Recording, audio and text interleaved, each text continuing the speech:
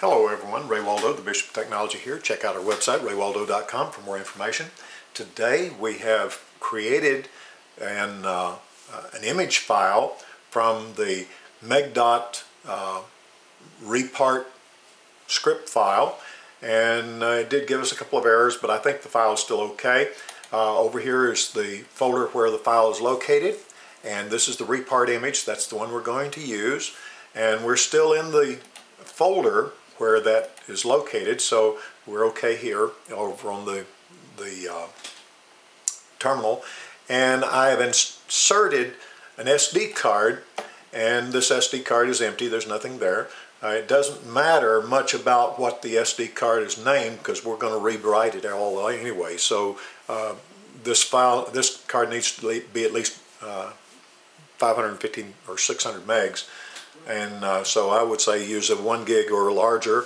And now it's going to waste the rest of the space. You can't really use it too much, but you probably would only use this one time anyway. So what we're going to do is just go ahead and close that file because we don't need that at all. We're going to open up the dash home. We're going to type in GP. I'm sorry, not ZA. I just bumped the keyboard. GP, and that will bring up the programs on the device named GP or something close to it, and here's the one we want is gparted. So it brings it up down here in the bottom. Let me drag it up so you can see it. Gparted, we're only going to use that program for one thing, and that is to determine the name that we can use for this SD card. Now here is the program has found all of my drives. If I open this up, there are 3 drives, and probably it's going to be the last one. And notice this is /dev/SDC. Now remember the SDC. All right, and it says the SDC is K4G C4 boot. Well, it doesn't matter. That's just what I named the file once before, named the folder, the SD card. If we look at the B, it says My Linux Live. Now that is the USB disk that I'm running from, so I don't want to create something on that one. And the other one, the first one, the SDA, is my hard drive with all of my partitions on the hard drive. So it's SDC, that is the 4 gigabyte. That's another thing you can check is the size of the SD card that you had. So what we're looking for is this SDC. Now don't worry about the one on the end, it's just SDC. You can look at it up here again. Same thing, SDC, DEV/SDC. All right, that's all we're going to do. We close that. Okay, go back to the terminal.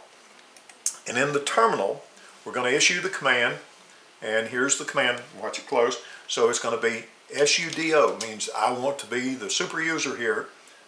sudo, and then we're going to issue a command called dd, and I've forgotten what that stands for, dd, and then we're going space if, that means input file equals, and the input file that we're going to send is repart.img,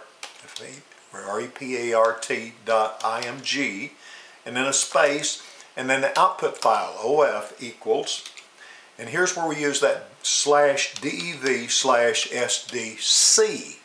Okay, that's an SDC, and once we do that, we just hit enter, and now it's going to burn that image to the SDC card, the micro SD card that we put in the USB port. Okay, so it takes a few minutes for that to burn, usually about 5 minutes probably for a file as large as this. Don't get in a hurry, just leave it until it comes along. Same thing with creating the image previously. It took altogether about 10 minutes for that to run. Don't get in a hurry. These scripts just take a while, especially when you're burning an image. The larger the image, the longer it takes, because it does it, I guess, on a bit by bit. I'm not sure exactly how it works, but I think that's what it does. Anyway, it takes a long time. So next time you'll see there is a video, and we'll have the support items on the site, raywaldo.com, for how to use this repart image, how to unbrick a Nook tablet. Okay, that's it for today. See you next time. Bye.